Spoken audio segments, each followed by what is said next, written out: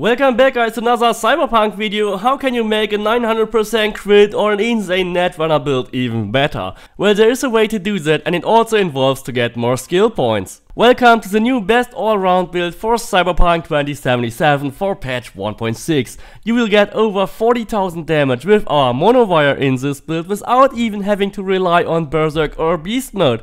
We'll have over 35,000 damage with our rifles, which is even more than with the 900% critical damage, and we will also have over 60,000 damage with our revolvers, totally obliterating any gang member in Pacifica by a wide margin. Lucky Luke would be totally jealous to get this build, and we will also use Sandevistan with a maximum amount of heatsinks in this build that will make the Comrade's Hammer a really viable and deadly weapon. This build will use a maximum reflex level, a maximum cool level, and we will still have enough points to get all the cool cyberware from the body tree as well. And of course we will also go for level 65 in Merciless, which will give us over 300% critical damage and 100% crit chance for any weapon we want to use. The way to achieve that is by going only for Tech 12, which means that we will only get True Craftsman and Grease Monkey and the Field Technician. That will only allow us to craft epic items, but that is absolutely okay, because you will still be able to craft any epic version of any of these weapons except for the Yinglong or the Batsing Shong, because these are the only two weapons where you will only get a legendary crafting spec, but these two are not the best ones anyway. Another good thing is that epic weapons will still deal the same amount of damage than legendary ones, especially if you crafted them yourself, because then you will get the crafting bonus from Field Technician. The big damage gap actually happens between rare and epic items, but epic items will be just as powerful as legendary ones. So if we take a closer look at all the stats, then tech is not really that mandatory than we always thought it was. Of course, that also means that you can only craft rare mods, so your crunch mods will only be 5% instead of 7% damage, your armadillos will only give you 62 armor instead of 75, and your heat sinks will only cool down your Sandevistan by 3 seconds instead of 4. But this one in particular can even be countered by using the legendary or epic bioconductor. But all these losses are actually small compared to getting 6 additional skill points, and you can still buy any weapon of your choice even in a legendary variant if you just go to the correct dealer. You can still get a legendary Ajax, and you can also still get epic crunch mods if you just reload the vendors a lot. So you actually don't really lose anything, you just gain 6 additional skill points. And these additional points can be used to drop 16 points into body or 16 points into intelligence to make this the absolute best ultimate all-round hybrid build. The favorite weapons I used for this build are the legendary Ajax, because I found this one to be stronger than the crafted epic Moronlab. If you play stealthy with this weapon and you also equip a silencer and have a 20 cool level, you will multiply your damage by a factor of 5.5, making your 300% critical damage to be 1650%. I also kind of fell in love with the Comrade's Hammer, but only if you actually use Sandevistan a lot, because other than that you can get killed very easily. Thanks to the double damage from the last bullet, you will actually always deal around 600% damage than you will usually deal. And of course the Monowire in this build will be absolutely crazy as well. Thanks to the Judge, Jury and Executioner perk, which will simply double your damage, and to the additional butterfly damage, you will also be around 900% critical damage.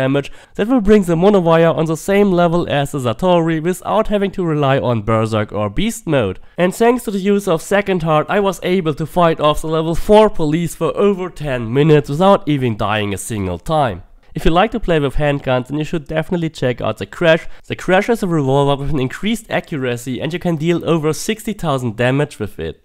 It uses the same multipliers as the Ajax. As long as you are stealthy and you have a silencer equipped, you will not only deal 300% damage, but in fact 1650%.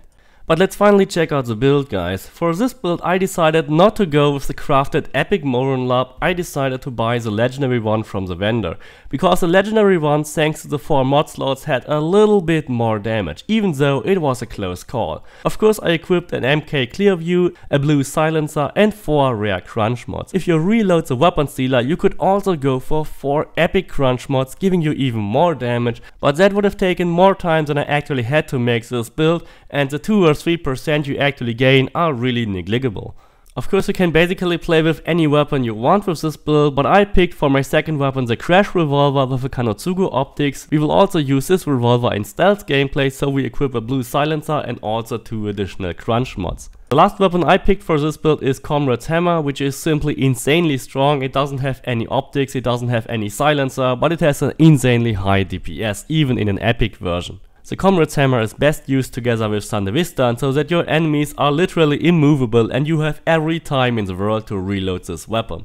Of course you could also equip the epic versions of Satori or Yintimaru if you want to play with blades, but having the legendary Monowire equipped was simply more appealing to me. Since you cannot craft any legendary clothing pieces, you have to rely on the ones you can find across Night City or from random loot locations. I got really lucky because I found a headgear that actually came with 4% additional critical damage, which is awesome. If you can find more of these types of gear which has an increased crit chance or increased critical damage on itself, then definitely use these items. The only other remaining option is of course to use rare armadillo mods in all your mod slots. And I've done this pretty much for everything else except for my eyewear, where I still managed to find a 4% crit chance mod. Any other clothing piece is filled with armadillo mods as usual. The cyberware is where this build really starts to shine, because we have only equipped the highest and best possible legendary and epic cyberware. This is actually the best cyberware setup you can think of. You can only improve it if you improve your body level to body 20 to get the legendary bioconductor and the legendary skeleton. Everything else is pretty much maxed out. In the frontal cortex we have equipped 10% health on kill, then the mechatronic core with increased damage versus robots. In our Kiroshi optics we will go for 3 trajectory analyzers. Yes, if you equip your weapon, if you actually draw it, you will also see all these damage increases. So please draw your weapon, all these mods are stacking and working. In our circulatory system, thanks to our high body level, we can equip the epic bioconductor, which reduces all our cooldowns by an additional 20%, so it actually doesn't matter that our heatsinks for our Sandevistan have 1 second less. The bioconductor will make our heatsinks basically just as efficient as legendary ones. You could of course also go for body 18 to get the legendary bioconductor, which reduces all cooldowns by 30%, but body 16 is enough to also get second heart, which is probably the best cyberware in the game because it revives you on death. The last slot is filled with legendary blood vessels, and thanks to a high level in cool, we can also get the legendary pain editor, which reduces all our incoming damage by 10%. The metabolic editor makes us completely immune against poison damage. The legendary Kerenzikov and the epic nano relays will make us literally unkillable with our Monowire in melee fights. In case you don't know how to execute Kerenzikov, Kerenzikov is basically an alternative Sandevistan mode. You just have to hold your aim button, move into any direction and double tap dodge. That will trigger the Kerenzikov slowdown for over 5 seconds, and it only has a 2-second cooldown, which is way faster than any Sandevistan could ever be. I really recommend to use it together with blades and especially with your Monowire, because it automatically triggers the butterfly damage perk. Of course we will go for the 300 additional armor points, the legendary optical camo, and then the epic heat converter. That means whenever you are actually burning, you will deal even more damage instead of taking damage. Then in our operating system we will go for the Quine Sandevistan Mark IV, which is the best Sandevistan in the game, and we will equip it with 3 rare heatsinks. These heatsinks will reduce the cooldown by 3 seconds, and together with the bioconductor these will be just as good as legendary ones. Since we have 100% crit chance from Merciless anyway, I wouldn't recommend to go for the 5% crit chance mod here. Don't forget you can only use one of them anyway, so I think the heatsink is the better option. We will get the epic skeleton for 50% additional health increase and the legendary micro rotors, which will greatly affect our Monowire damage. The legendary smart link is not needed except if you really want to play with smart weapons, and then we have the Monowire with over 4600 DPS. I also equipped electrical damage because electrical damage is the least resistant type that almost nobody has a resistance for. We will go for the epic battery and also for the 20% additional critical damage. And don't forget in your leg slots to use the tendons for your double jump. But now let's finally check out the skills. This build has 20 cool, 12 tech, 20 reflex and 16 body. If you don't focus on net running, this is the best skill distribution you can actually think of. It allows you to use every cyberware and every weapon in the game together with a maximum amount of crit chance and critical damage. In the cool tree we will go for the Assassin perk that gives you 15% more damage to all human targets. Silent and Deadly gives you 25% more damage whenever your weapon uses a silencer, so it completely mitigates the effect of actually wearing a silencer. Sniper will give you 20% more headshot damage, and Strike from the Shadows will increase your crit chance whenever you crouch.